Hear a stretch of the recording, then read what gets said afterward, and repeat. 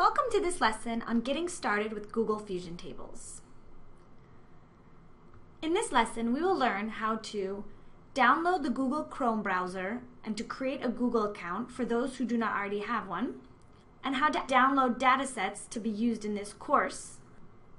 Google Fusion Tables is an interactive web-based interface through Google that matches data into one online dataset that can be easily displayed as charts and overlaid on Google Maps.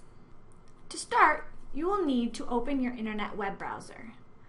The internet web browser could be Mozilla Firefox, Internet Explorer, or Google Chrome. Once I have my web browser open, I will type the following URL: datause.ucsf.edu. Select Enter. Here I am at the UCSF Data Use website. I can select Data Use for Health Toolbox, and then I'll use this right bar to scroll down to the Google Fusion Tables and click. Here I see all materials necessary for these videos. Before starting, I will need to download the Google Chrome Internet Browser and create a Google or Gmail account. If you already have either of these, then you do not need to complete these steps. For those of you who do not have a Chrome Internet Browser, click here to be directed to the page for downloading. Here I select this blue button, Download Chrome, accept the terms, and install. I will see the file loading. Once it is downloaded, I click and choose Run.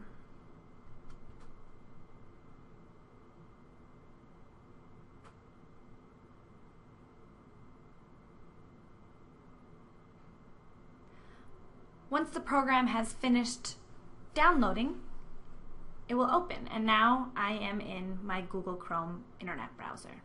So from here, I will return back to the Data Use website.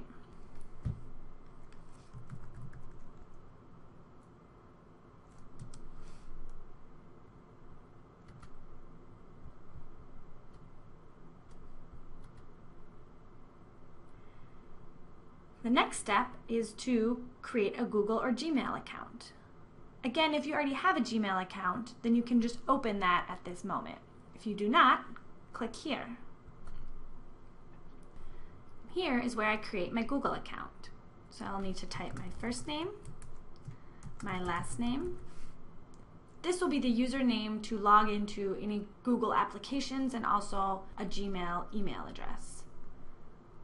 So I will choose a unique name, which will be my first name and my last name, and the number 5. Then I need to create a password.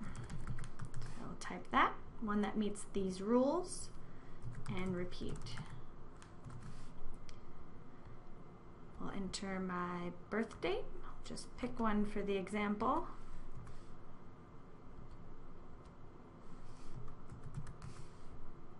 And my gender. Scroll to the bottom. I need to type in this word to prove I'm not a robot. So I'll type Atlanta, choose my location, and check that I agree to the terms of service. Now I'll check next step. Here I have created a Google account. I'm going to say no thanks, I don't want to create a profile. And then from here, I can select this grid at the upper right where I can open my different applications. So I could open my Gmail, my Google Drive, which we'll cover later. Now let's go again back to the Data Use website.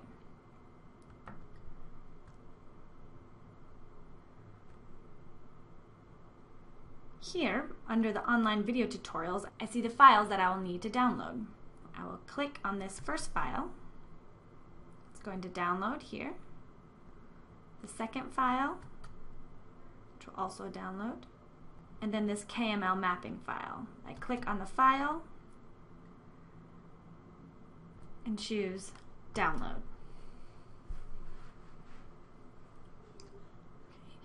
So now I see all of these files have been downloaded. By default, Chrome downloads your files into the Downloads folder on your computer. As a precaution, I recommend you move these files to a better location. Select this arrow, choose Show in Folder. Here I see the file. I will choose Copy and place onto my desktop.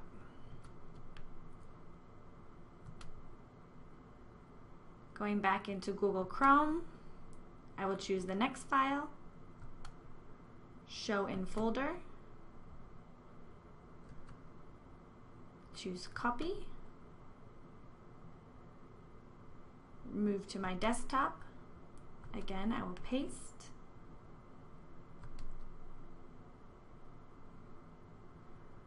and for my last file, I will choose Show in Folder. I will right click and copy, move to my desktop and paste.